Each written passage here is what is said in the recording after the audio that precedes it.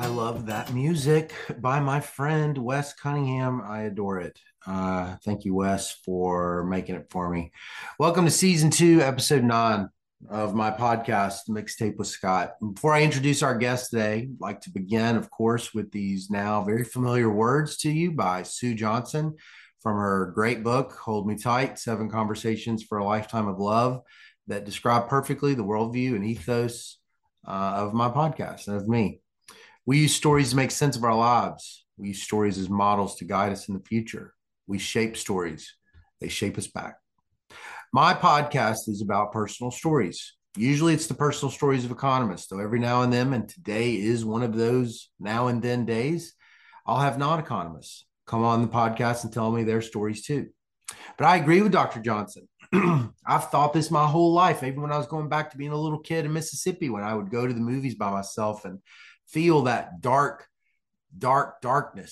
descend on top of me as the holiness of a movie theater kind of rattles into being, and I watch a new story sort of come before me. Stories have always been an important part of my life, and as I've aged, listening to other people's story has become not only an act of love and respect to them, an honor to get to just be in their presence as they share who they are and share their story and where they got to where they are. But it's also the work that we do. I really believe that. I really believe it. It's the work that we do to make sense of a life that for many of us does not make sense. So I ask you today to come with open minds and open hearts and listen to Dr. Elizabeth Stuart, biostatistician, who got her PhD in stats at Harvard University during an extremely productive time in the 90s for causal inference. She was a student of Don Rubin's. I hope that as you listen to Elizabeth share her journeys as a young college student through her first post-graduation jobs to Harvard and then to Johns Hopkins, though even if it may feel very alien and very dissimilar to your own life, if you listen close, it isn't. So thank you for coming back again and again to my podcast. I am your host, Scott Cunningham. Okay, well, this is a real pleasure to have someone that I know by reputation and from interacting on social media, but have never had a chance to actually talk to her at length before. This is Dr. Elizabeth Stuart from Johns Hopkins. Thank you for being on the podcast today, Elizabeth. Oh, thank you so much for having me. It'll be fun. So for the sake of the listener, can you tell us your name and your title and what you do for a living? Yeah, that might take a little while, but so I'm Elizabeth Stuart. My title is, let's see, Bloomberg Professor of American Health at Johns Hopkins Bloomberg School of Public Health, and I have my primary appointment is in the Department of Mental Health. I have joint appointments in biostatistics and in health policy and management.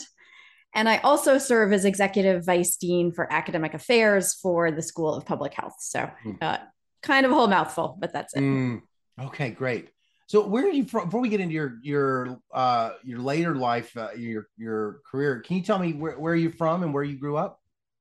Yeah, I grew up in a sort of, I guess, a small city, about 15,000 people in the middle of New Hampshire. So sort of a town called Laconia, New Hampshire. If anyone knows motorcycles, our town is famous both for Lake Winnipesaukee, and then also it has the second largest motorcycle rally in the US at Weirs Beach.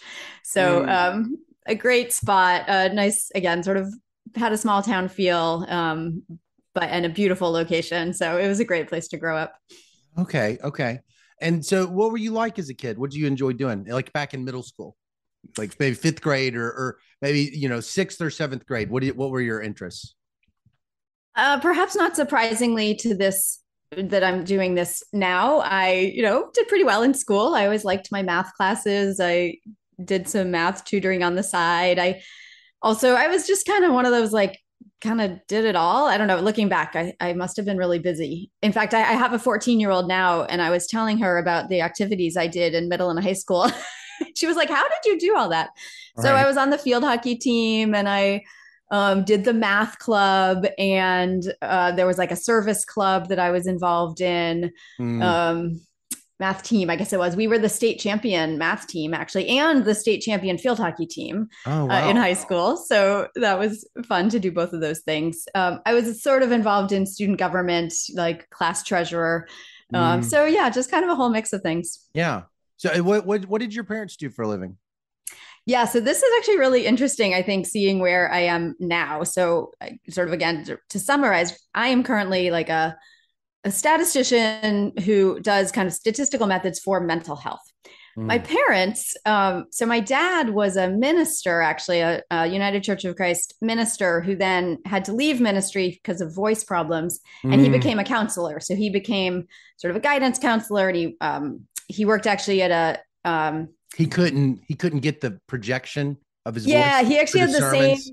It's the same voice problem that Diane Rehm has. It's called spastic dysphonia. So yeah, sort of talking in public became difficult. But what was What about microphones? The microphones weren't that, it was just not enough. yeah, and I think just the like the number of hours required that to be talking. I guess maybe in his Oh, it was very counseling strange. role, he was then more in a listening Oh, right, role. right, right. So sort of just the stress on his vocal cords. Yeah. Um, and so he worked part of the time, he kind of did a whole bunch of these sort of counseling jobs in our town. And one of the things he did was worked at a group home that the town had again, this little bit of an aside, but it's interesting for me because now I do so much work in mental health. Our Hmm. town had one of the sort of state psychiatric hospitals that had Yeah. closed Right. during the deinstitutionalization. So Hmm. now we had all these individuals in town with serious mental illness, and he worked at some of the group homes for them and would Yeah. stay overnight there. And we would go and join them for dinner. And it was really great to get that sort of experience looking Yeah. back.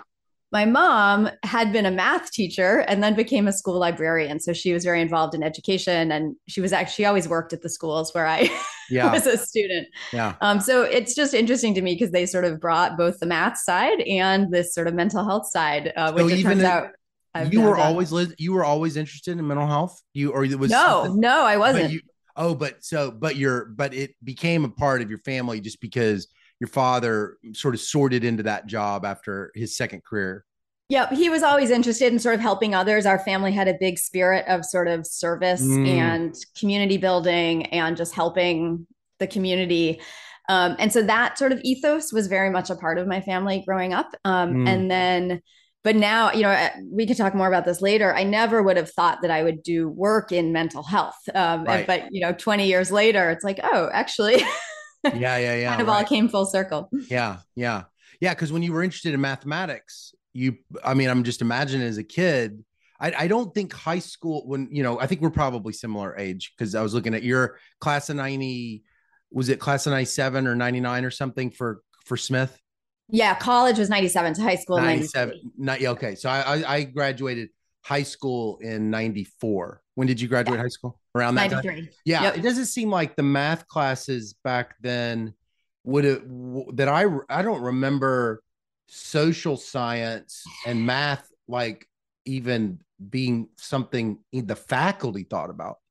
Oh no, I didn't actually discover that whole world until after college. We can talk more about that. So, growing up, yeah, I mean, I lived in a town where most, it's sort of like, oh, if you were smart, you might become a lawyer or a Right. doctor. Um, and it just the whole world of what I do now was like not on my Mm-hmm. radar screen. Yeah, right, right. I mean, it's hard to kind of know, like, I mean, since I'm not really like a pedagogical, I'm not an expert on adolescent pedagogy or whatever. It's like, well, maybe you're supposed to just teach the disciplines, as independent of its applications, and there's like a good reason for it. But it's like, there's a lot of people that are interested in people, and Mm-hmm. society, and so they don't know that the math and the statistics will be really useful for that. And then there's a lot of people that have aptitude for math but maybe I don't know, it just seems like there's a lot of education decisions that kids make and parents make early that they make because of the limited information they have, and so Yeah. I just sometimes wonder, like, is this necessary, is there a way to get if you wanted people to know, if you wanted more sorting into math, social science, for lack of a better word, just like call it the marriage of math and studying people, is the way we're doing it now the best, the optimal way to do it at the earliest stage? Yeah, I don't know. It's a great question. And I do think, I mean, for me, the tension I feel in that is I think my career has been greatly helped by getting a really solid math Yeah. underpinning. So I was a math major in college, and I think that was really important. But at the same time, it did take me a little while to sort of find what I really felt like was the right fit. I Right. will say one kind of potential good path in this direction is there is now an AP statistics class for high Yeah. school. I'm hoping my daughter takes it. And she's in computer science now. And so I think that there are sort of more opportunities along these lines. There's also AP, economics. And so Mm-hmm. maybe, at least little snippets here and there. Yeah. Yeah. Yeah. It does seem like the AP, it does seem like the whole AP part of high school education is where you do some of this. It seems like that's where you do some of it. I think Uh, so. well, what were your dreams back when you were a high school kid? Doing well in field hockey and math. What did you dream of being one day? It's a good question. I don't know that I had a specific vision, although my jumping ahead a little bit to college, my college friends sort of would make fun of me because from like day one of college, I was like, this is going to sound cheesy, but like, I want to save the world through math. Uh-huh. And so I kind of knew I wanted to like keep on the math side of things, but I also knew that I wanted to be doing something sort of social good Mm, oriented. And I just really didn't know how to do that. So I kind of continued on the math path, sort of in the meantime, took some classes like sociology or history of science, some economics in college. But I really was, I was a math major, chemistry minor, because I enjoyed those classes too. So it yeah. was partly just taking the classes I enjoyed. So again, sort of, I knew I wanted to work in this general area, but I had no idea how to make that a specific Right. job. Right. Right. So you get to Smith. Of all the schools you could have gone to for with this strong interest in math, it's like I could have imagined you at MIT or something. You go to a liberal arts college. So can you tell me about why you chose Smith? I mean, it's a obviously it's like a phenomenal college, but I'm just curious about, you had to have had a lot you could have, I'm sure you could have imagined lots of different ways to go forward, and you chose that one. Yeah, I think looking back, I was coming out of a high school with like 120 kids. I was honestly somewhat intimidated by, like, I didn't even apply. I only applied to sort of small liberal arts colleges. I didn't Ah. apply to Harvard. I didn't apply to MIT. I didn't even apply to Dartmouth, which was Mm, sort of the default for someone growing up in New Hampshire who was smart. Everyone was like, well, why don't you go to Dartmouth? right. Um, but I was honestly intimidated by those environments, and I wasn't convinced I would succeed. And I wanted a nurturing environment that felt like it would be really supportive Mm, and push me in different ways. So yeah, I looked at Haverford and Smith and Grinnell and kind of a bunch of the really solid liberal arts colleges. And then at Smith, well, the two reasons I ended up choosing Smith, three reasons. One is my grandmother actually had gone there. And so there was a family, oh. just sort of that. And she was a wonderful person. And so just that family connection.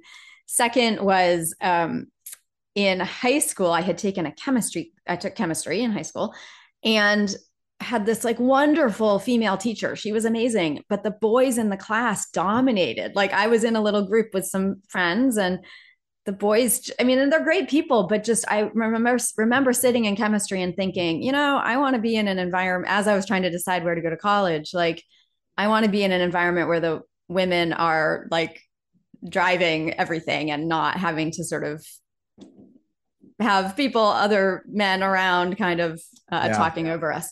Uh-huh. And then third, I got into a research program at Smith. They had a program called Stride where I got into this. And so from day one of college, was hooked up with a math professor and started working on research from the beginning. And Mm, looking back, that was a really foundational experience. mm. And sort of that was really, so those sort of pieces are what really pushed it towards Smith in the end.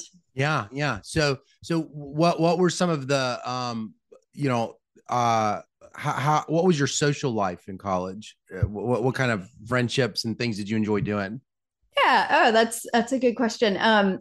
So Smith has a very strong house system. So you enter, most people, and this is changing a little bit, you sort of enter and you stay in the same house for all 4 years. So Mm, you tend to develop really close relationships with the people in your house. mm. I was in the quad, which was one of the more social parts of campus. So it was a lot of fun. We had about maybe 30 of us who were first years. We're called first years, not freshmen. Together in that house. And we just developed a really close, and most of us stayed in that house for all 4 years. I did go away my junior year to Oxford for a year. So I sort of left the house for a year. Mm. But really, that house and sort of those 30, 20 ish, 30 women became really my core social group. We had parties on the weekends. It's a fun environment, being close to Amherst and UMass. But, not surprisingly, I was also very tied to my homework, or, not tied to my homework, but, doing well in classes and Yeah. keeping that. I played ultimate Frisbee a little bit, took some fun like yoga and tennis, and Hmm. tried to do some of that too. Awesome. Awesome. So you don't mention stats at all so far in this part of your life. You've mentioned math and then chemistry. So you're like, it sounds like you're kind of doing physical sciences, you're doing mathematics, but when do you start hearing about statistics or being curious about it?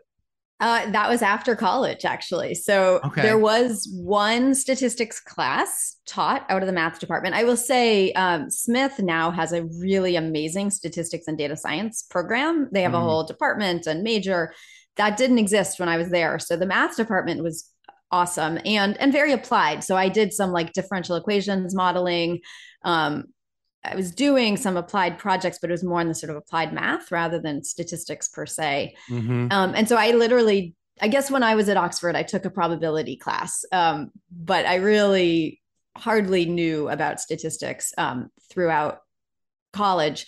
I will also, I guess, sort of back to the high school transition, I entered college again, sort of it was this world where like if you're smart, maybe you become a doctor. So I entered college sort of thinking I would do pre-med. Um, and that's partly why I was taking like chemistry. I also just didn't enjoy, like, I didn't like writing essays. So I didn't take any, Smith at the time, you didn't have to take distribution requirements. So I didn't take any English classes. Okay. Um, but I took sociology and some other and again, history of science and things. But so I kind of entered thinking I might be pre-med, which was also why I kind of skewed towards chemistry and stuff. I pretty quickly realized that medical school was not going to be a good choice for me. It turns out I faint when people are in pain in front of me. Mm, So that really my, does happen pretty regularly. If you were to have that actually happened.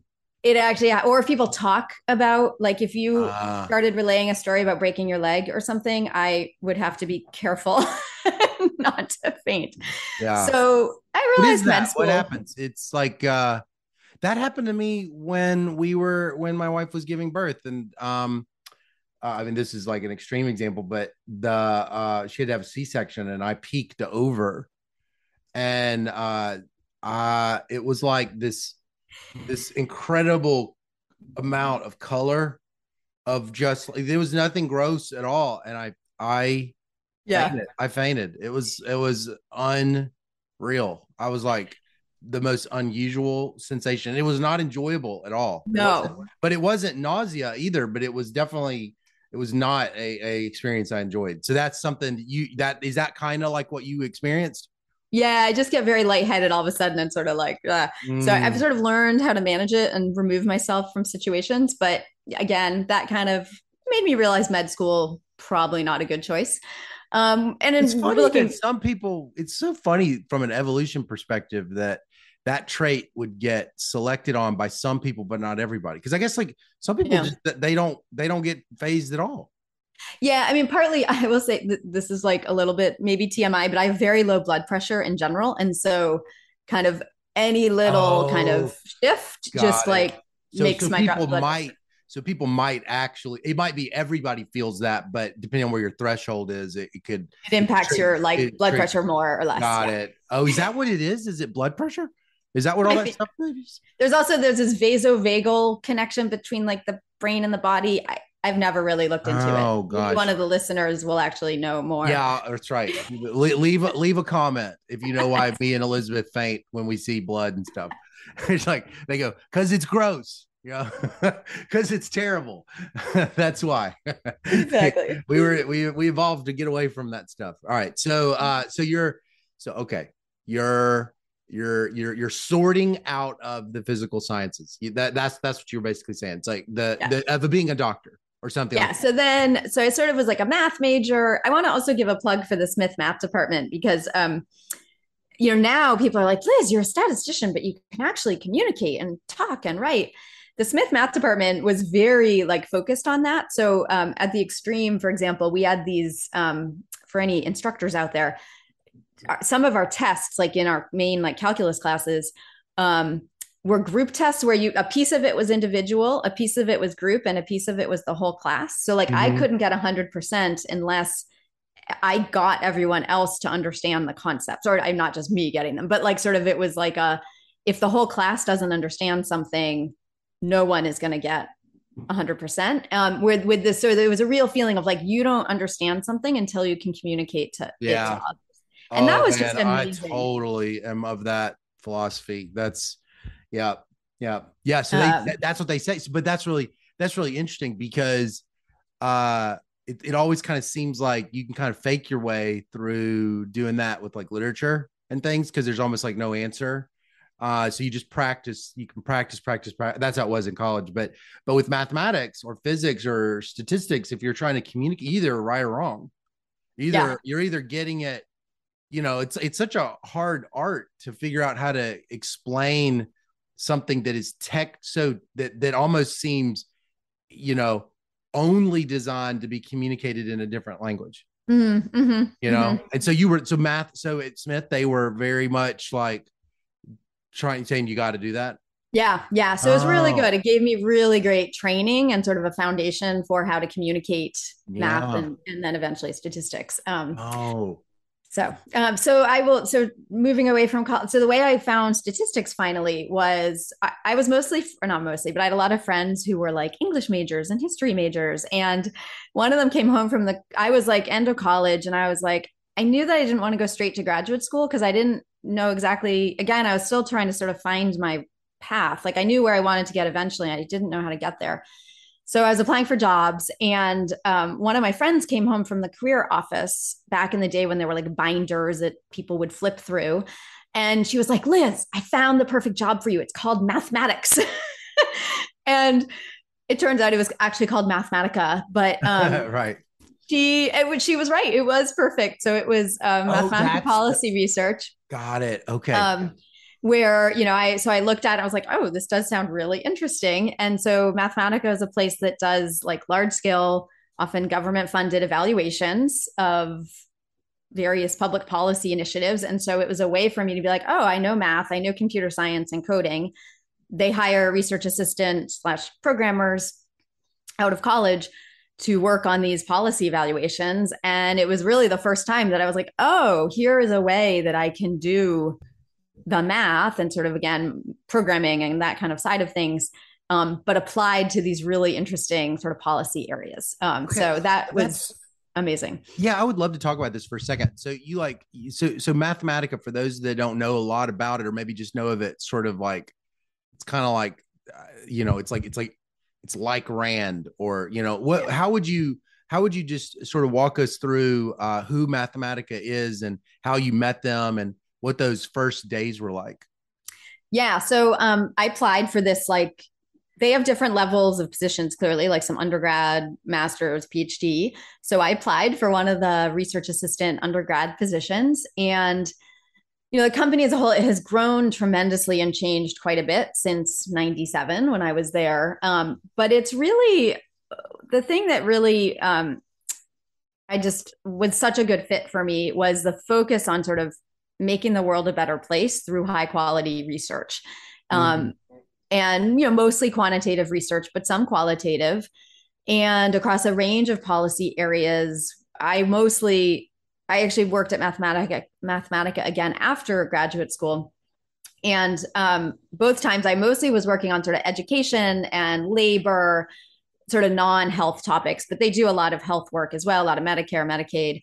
So it's a great environment for people who, again, sort of want to be doing research in a collaborative environment with other, sorry for the truck, really smart people who are really committed to making the world a better place. I actually find much of the culture quite similar to Johns Hopkins in the School of Public Health, where it's that similar ethos of sort of high quality research, socially relevant, wanting to sort of contribute to these conversations.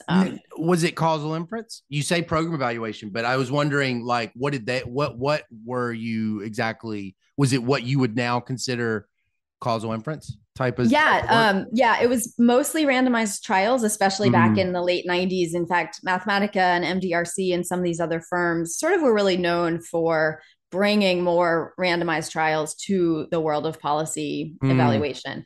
So I remember better my later time there, but like the Upward Bound randomized trials of the Upward Bound program to increase college going, or of Head Start. I wasn't involved in the Head Start evaluation, but some labor job training programs. Now I still consult for them and serve on a number of like technical advisory groups for them. So I'm still kind of and I will say over time, they do more. And even after graduate school, they hired me again. And we were doing more non-experimental studies. So some propensity score type things, some interrupted time series. So very much. I mean, it's a bit of a tension of kind of where, it's a little hard sometimes to be super innovative in that world, because, the main products are these government reports going to Congress. And there's concern, like you don't want to necessarily use like the latest and greatest that hasn't been sort of vetted. Sort of foundational methods though. So that's really where I discovered causal inference. And just to jump ahead a little, were they doing quasi-experimental matching type stuff at Mathematica? In like when I was first there, like the late 90s, probably I wasn't involved myself, but the way I found the Harvard statistics department and working with Don Rubin is I was talking to the people at Mathematica, and I sort of had learned like, this is the kind of stuff I want to do. So I would say like, hey, I want to go to graduate school. Like, are there any statisticians that you sort of work with, or like who in the statistical community is doing the kind of stuff that is relevant for this world? And Don's name was the main name they would mention. When you say relevant for this world, what were you already starting to say? I want my career to be this. What were you beginning to articulate?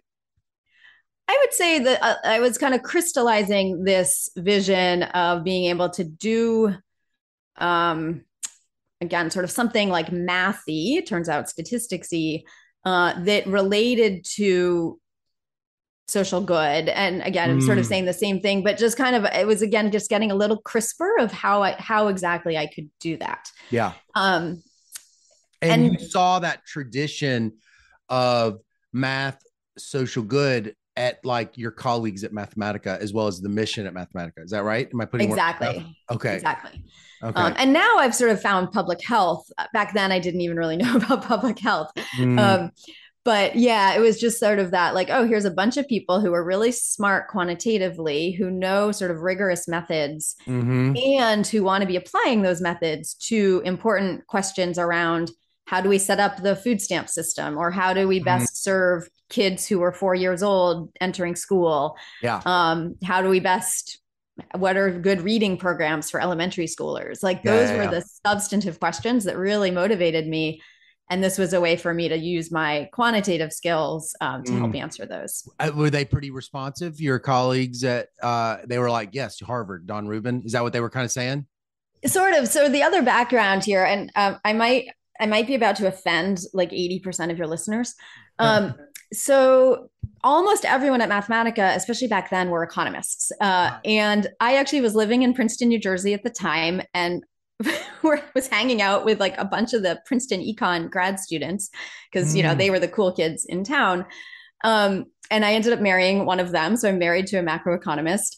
But I like from talking to all of them, I sort of knew that like in some ways, econ would have been the natural path for me. Like kind of, I was surrounded by economists Mm-hmm. and they were clearly doing the kind of work that I Especially at liked. Princeton, especially because that's the Angrist, Orley, Yeah. all that stuff. But you, so Yep. that's fascinating. Okay, keep going. But I kind of just, I don't know, something I just felt like econ wasn't the right fit for me. Partly I think I wanted just like slightly more fully towards math. Like I kind of did, Right. I could sort of tell I didn't really want to take like economic theory Yeah. classes and sort of that. I Right. wanted more just like methods. Right. Right. And also, again, apologies if I'm offending 80% of the listeners. Um, my friends in econ grad school didn't seem super happy, Oh yeah. or at least some of them. And it just felt like a pretty competitive field, like Yeah, sort you of just validated 90% of my listeners right there. That, like that grad school's hard. statistics. I think especially like statistics felt like welcoming Right. in a way that econ honestly didn't, at Yeah. least for me. And Yeah. so I applied to, I did look at like some like applied math programs, or Mm-hmm. actually I even looked at some demography programs that Mm. were more quantitative. In the end, I mostly was focused on either statistics or a couple biostatistics programs, but mostly like Carnegie Mellon, for example, has this amazing joint program between statistics and public policy. So it would have Mm. been sort of a joint degree. University of Washington has a really great Center for Statistics and the Social Sciences. They were both very tempting. In the end, I kind of wanted to go back to New England. My grandparents were outside Boston. It just sort of, and I knew Don especially was doing sort of exactly the kind of policy relevant work that I wanted to do. So Yeah, yeah, yeah. Right. Right. So you apply to Harvard. What'd you do? Did you contact Don, or what was the what's the process back then of like, because you're just like a high ability student that's going to look fantastic on paper, but what exactly was your overall strategy about applying to graduate school, and then going about it? What do you remember very well how you went about that?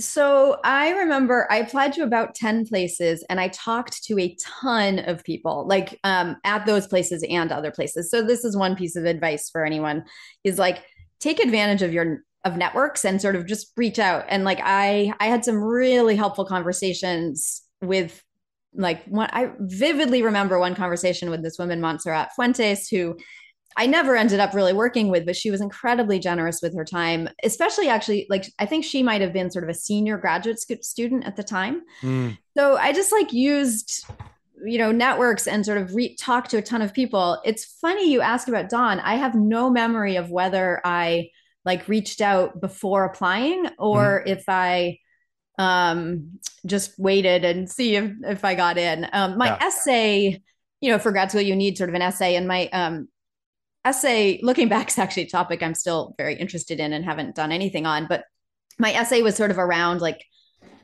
modeling, like that I wanted to sort of model like food stamp programs. And like it had a very, if the Harvard Stat Department looked at it, I'm sure it was very clear that Don would be a good fit for me. Yeah. I also did apply to the NSF Graduate Research Fellowship and got one of those, although I'd gotten into Harvard before I don't think they a announced lot of that. students know that fellowship has played a role in a lot of people's careers. Yeah. It really, I just was wondering if you could just like, it's probably worth just stopping and just saying what it is you just said. Can you say a little bit about that? I can try. It's been years. Although I did just talk to an undergrad who is applying, so it was bringing back. She was looking for advice. So to this point, I now sort of pay it back, and all these people who helped me with these random conversations 25 years ago, I now often talk to sort of random people, which is great. So the NSF runs this graduate research fellowship, and you apply. I think that the timing is sort of similar to the PhD application Yeah. deadlines, but it's totally separate from them. So like you're applying to PhD programs and then you separately apply to the NSF program, and it basically provides funding. And in many cases, like for statistics, I was going to be getting funding. Like most statistics programs provide full funding anyway. But the NSFA, I think sometimes departments might let someone in if if they know they're coming with an NSF fellowship, because they're free. I don't think it covers all 5 years. That would be a good thing to check. But still, it sort of is like departments might be more likely to admit someone with it, because they're and not it going to also have to just pay for them. yeah, they don't have to pay for them. Is that It the also main thing? frees Is it people like, up. is it mainly that, oh, Elizabeth's free, she's not gonna Well, crowd out a student? Is it not just that? I think it's partly that and partly the signaling of like, here's someone who put together this great application and Who has has some been screened ideas. by this other reputable group that we've and that's great. I And always then the other advise thing these it can students. Yeah, go ahead. Sorry. just the final thing it can do is in some places, like if you were getting funding from the university, it might be a lot of TA roles. Whereas if you Right. come in with the NSF, you might sort of not have to do as much of that. So you have a little bit more freedom. So you got one of those Mm-hmm. and you applied to a bunch of these places and you got a lot of love back from them. And then you were like, I mean, I'm sure it wasn't like a hard, you weren't like pulling your hair out. Should I go to Harvard? But like, you chose Harvard.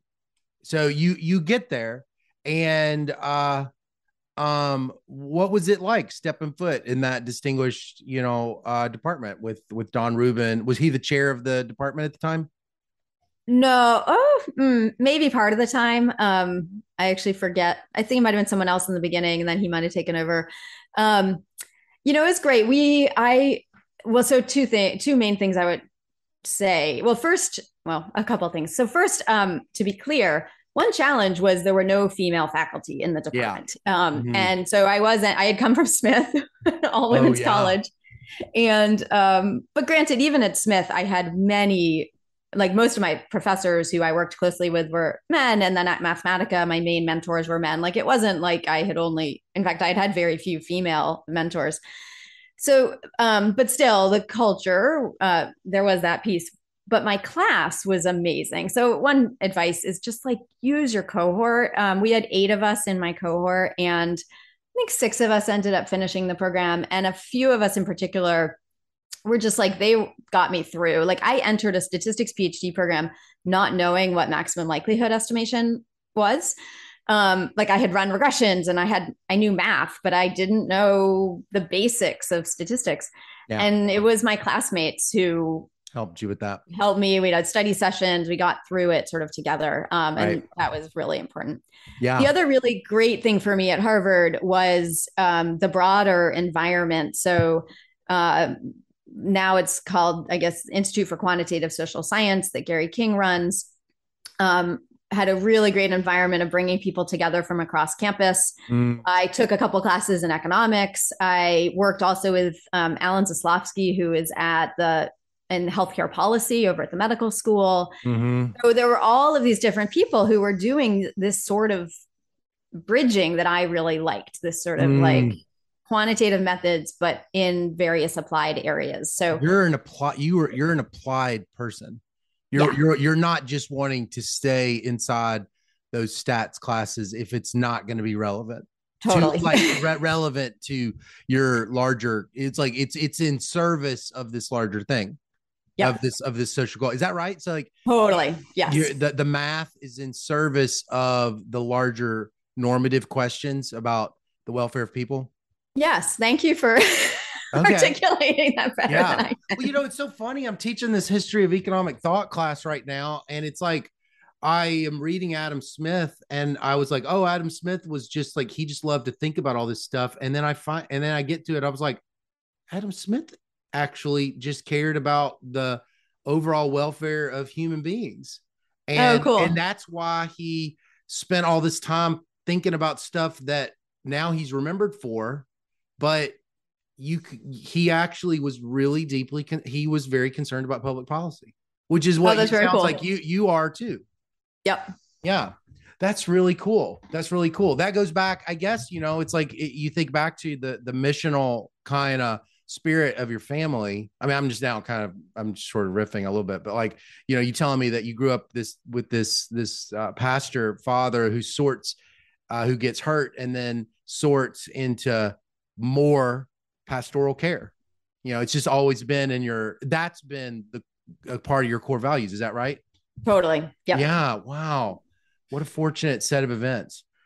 Elizabeth, this is something I was just kind of thinking about. It's like, and I don't really have a lot of people to ever talk about this with, but like I'm gonna take advantage of this right now. It's like it's funny, like with causal inference, I think there's like two paradigms out there.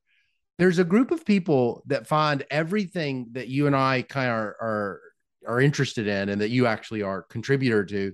Um, really, the avenue in to it is the experimental design.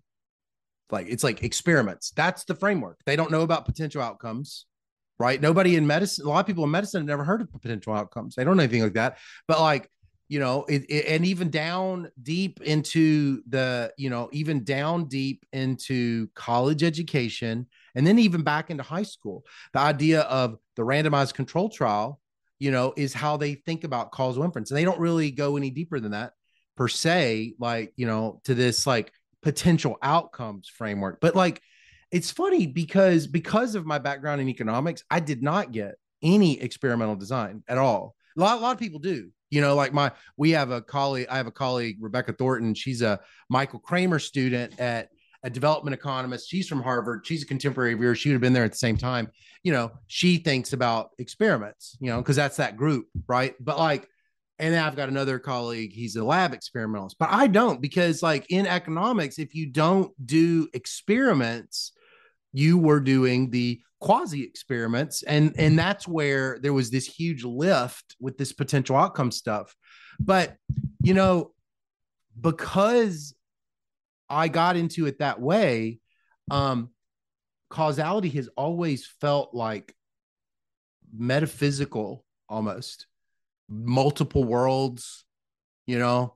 And I just was kind of curious, like, what has been for you this like this kind of like what's been has this idea of the potential outcomes framework, is that like for you, you came from Mathematica, they were doing all these experiments, right? And then you learned potential outcomes, and it's just like, is it just a tool for you, or does it also seem like really unusual? I mean, I know it's like 100 years old in stats, so I don't even know what you guys think about it, but I still cannot to this day get over how absolutely science fiction the whole thing is. Yeah, it's a good point. I mean, the way I think the way I think about it is that, and this is like some of Don Rubin's writings from like the 70s, is you need the potential outcomes to define the estimand. Like, I think one of the things that causal inference is really good at, and that I continually try to teach, is first, what is your estimand? Like, what are we trying to estimate? What is the causal effect of interest? How do we define that? And then, second step is to have a study design that tries to get you towards that estimand. Mm-hmm. And and like Don always taught me that sort of like the that kind of this, like, the again just that like the estimand is separate from how you learn about the estimand, Mm-hmm. and study design is how you learn about it, but that we define the estimand sort of without reference to the particular design. Yeah. For me, then, sort of my time at Mathematica was incredibly useful, because I, like, in graduate school, I did mostly work on non-experimental designs and propensity scores. Yeah. At Mathematica, I had worked mostly on randomized experiments. Right, and right. So this isn't like philosophical, but on a practical way, this really got me thinking a lot about the trade-offs of different study designs. And sort of, I saw the complexities of carrying out these large trials in practice. And like, they are expensive, they are hard, you run into problems. And it really got me thinking about, like, well, for a given estimand, is a trial always better? And Right. maybe not. And that's where I then sort of started doing work in generalizability of trial results. And, but Mm. again, sort of always really focused on, like, what is the estimand first? And then let's talk about designs and analyses Yeah. to get to that. Yeah. And that to me has helped kind of distinguish. And it sort of, it always drives me crazy when people sort of jump straight to the design, or sort Yeah. of straight to the analysis, even worse, Totally. Yeah. without, like, well, what are we trying to do here? What is, yeah, right. What is it? You can say it's funny, you could say the estimand, and you can write that down, but saying this is my estimand is really close to saying, what is my question? Yeah. Right? Like, what is it I really want to know? And then when you really start kind of laying that down, saying what I really want to know is, um, that leads directly into that estimand. I guess I was like, kind of just thinking lately. I was just, and this does get into your work because you're working on matching.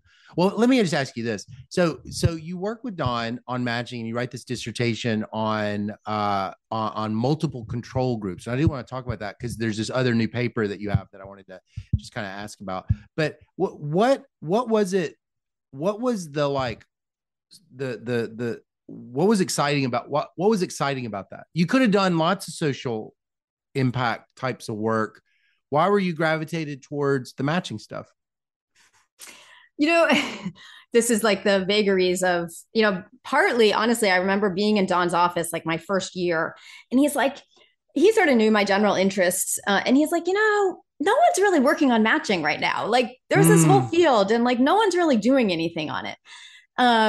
And so it was partly like just looking for opportunities where there was like an open area with open questions. And then and so the multiple control groups part came in. It was actually motivated, as you said earlier, like I am usually very motivated by specific applied problems. And it was motivated by a study of a high school program where there were like some schools getting this program in particular cities. And like you could potentially get some matches from those same cities or from other cities. But like there's a tension there, right? Because the same city might be, those schools are then going to be exactly the same in terms of the local economic environment, et cetera.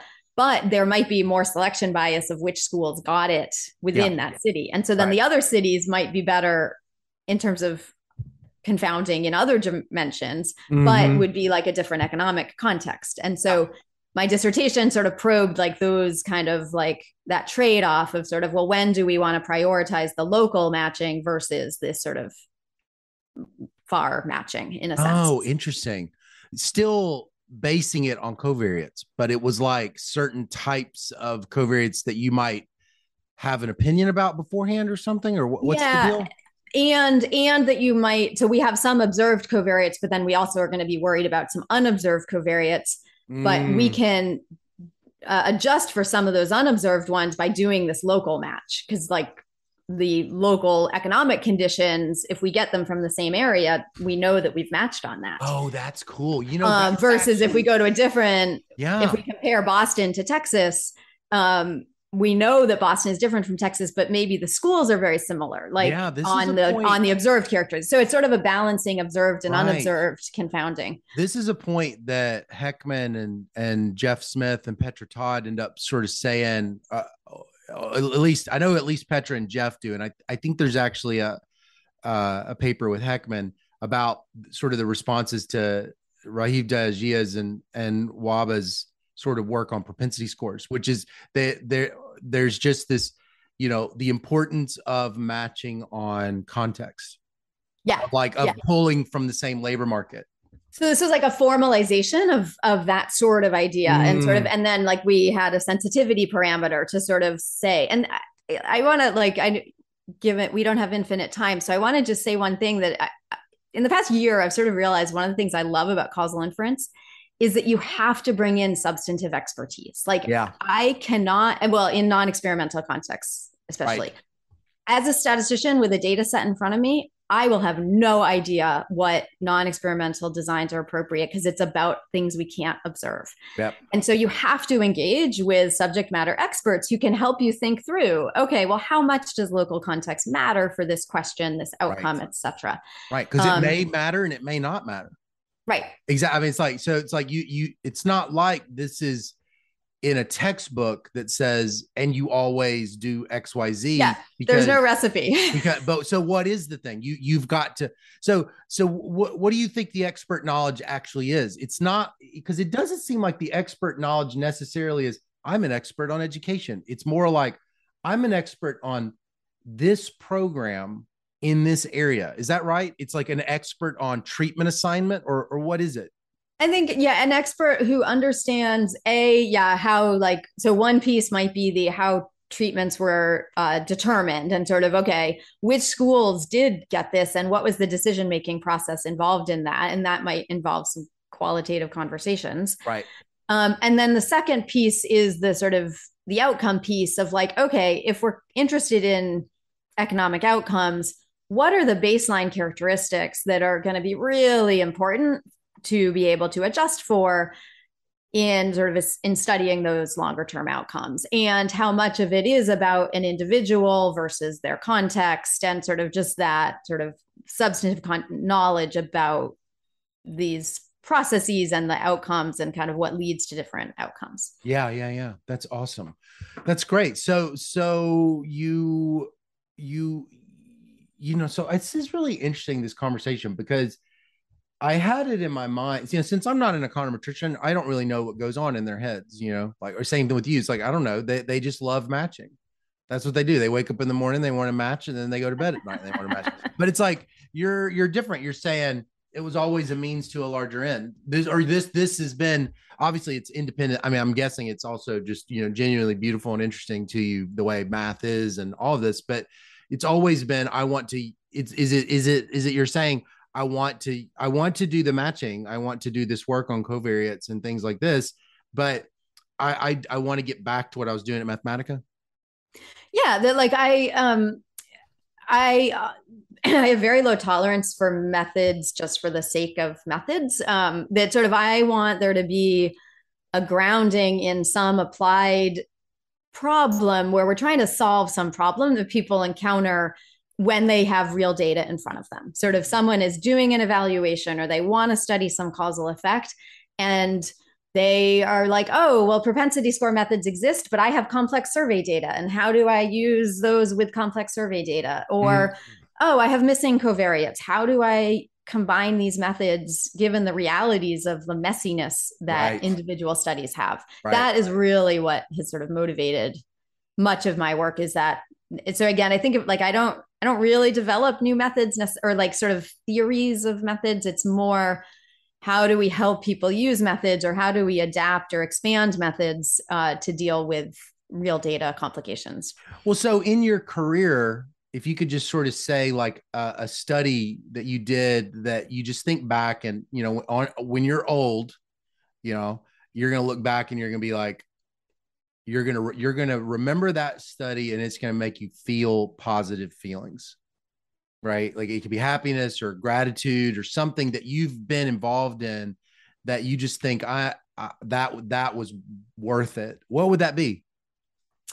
Oh, wow. I love that question. I would say there are two, but one of them isn't actually really, we didn't do a super careful causal job.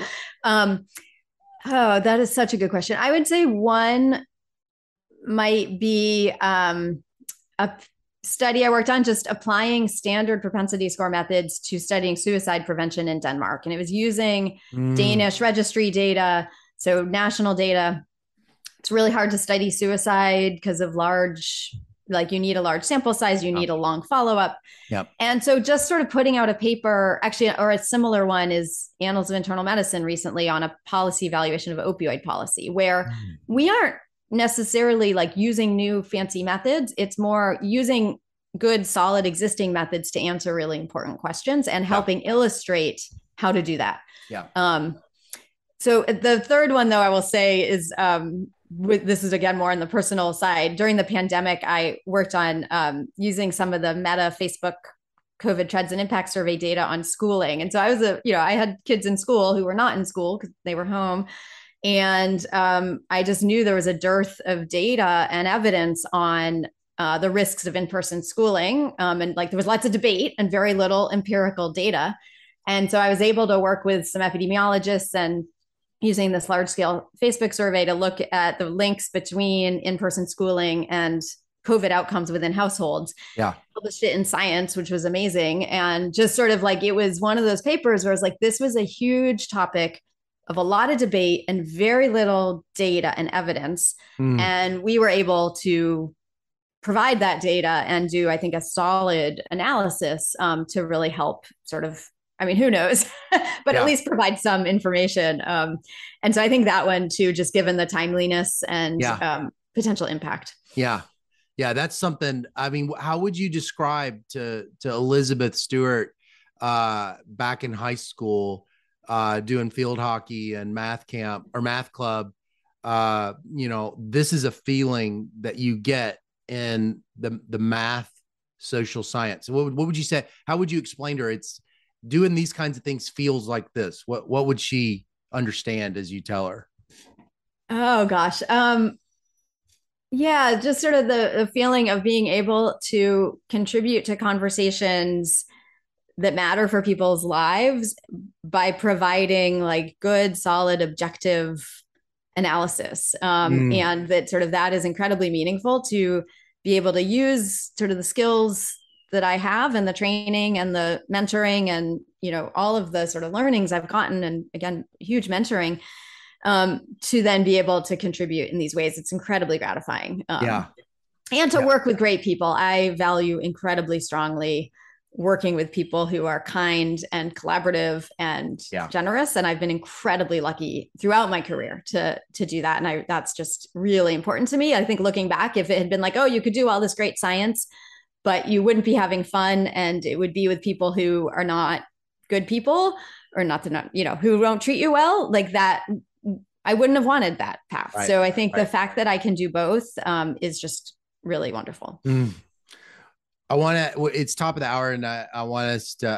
I want to respect your time. I just want to end with one thing. So now the world is so different than when you were in high school or even in college, where the you think back to when you were in New Jersey, and it was like, well, the only natural thing for me to do would, if I'm interested in math, social science, is economics, and you sort of were like, you just kind of knew that. I mean, it's kind of interesting that like that one did not make the cut, and that one sort of is like the poster child for math help, math public policy.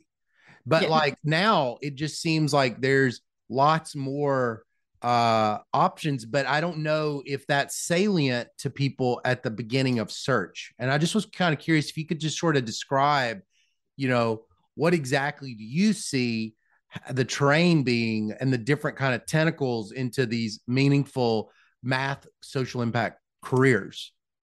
Yeah, I think about this a lot because I think it's like a lot of these opportunities exist, but they are not easy to find necessarily. So there are, some statistics programs with, as I mentioned a couple earlier, with great emphasis in this area. But it's not like someone can do a Google search for like social statistics PhD programs. Mm-hmm. You can for biostatistics, like biostatistics exists. I now am faculty in a biostat department, but that is more health oriented, although there's some blurring of that line. So I still don't quite know the solution here, but I have put together a Google Doc that just kind of tries to list these programs that are at this interface, because I think I sort of stumbled my way and found this path, but it's not a path that is like obvious from like a quick Google search. So I am on a little bit of a mission to try to help people try to find their path. Again, this Google Doc is one way. And again, but there are lots of paths too. And I think that's the other key is in reality, someone's career might look very, very similar if they get a PhD in econ or a PhD in a quantitative like epidemiologic methods or a PhD in statistics with a Yeah. focus on this. So I think that's the other kind of big picture is like there's a lot of different paths that often might end up in very similar places. And so I just want to help people sort of see the whole variety of those paths and then Yeah. hopefully find the one that seems But right to them. do you think it's probably the truth? This is gonna be like this is gonna be the thing that could be controversial at a liberal arts college, probably, if they were listening. But like, do you think that it's probably something that's not terribly controversial to say that if you are really interested in social impact work, right? And that maybe taking a second look at taking a few more math courses in college is probably not crazy. Totally. I think some math classes, some statistics classes, Some whatever's stats classes. there. Having that data literacy, even if you are not going to be the one like running all the models or learning all the super fancy new methods. Having that grounding, I think, is really, really useful. And especially sort of just for career purposes, I think generally will come across well. Yeah, that's what I was thinking as you were talking. It was like, how do you advise a student to sort into something that you don't know what they want to sort into, and they may not know, but they have a vague idea that it's like social impact, social science, et cetera. It's kind of like, I think there's a lot of probably, calc 1 to 3, linear algebra, taking some statistics, get some computer science. It's just kind of like the reality of where we are in 2022, probably will be for a while, that those are probably not as optional of elective things as some people might hope. But the thing is, like, they are really worth it. Right. I mean, like I come from an English major background, but doing empirical work to understand the world and try to provide help in a difficult policy question, it's for many people, it's really meaningful. Yeah, totally. And I think the other angle on that is I also like to advise students, like, if you don't really know your path, try to pick a path that keeps other doors open. Keep other doors open. And keep doing quantitative stuff. Like, I now can do education, and I can do public health, and I can do, like, I was on a call yesterday about fisheries. Like, sort of having the really solid math quant training keeps other doors open to then be able to sort of move across. And so that's also been one of the things I've loved about statistics, is that ability to kind of, I'm totally indecisive. I like to do lots of different things. And so this is a way for me to continue doing that. Yeah. Yeah. Well, Elizabeth, it is such a pleasure to talk. And, this interview could have gone about a million different ways. And I had a bunch of stuff about matching in here, but I loved the way that we talked about these things. I just want to say thank you so much for sitting with me, and it's really an honor to get to talk to you and hear about your life. Great. No, it's an honor to be on the podcast. I appreciate being included. So thanks so much. Okay. Bye-bye. Gonna see us through. Honey, you need me. Baby, I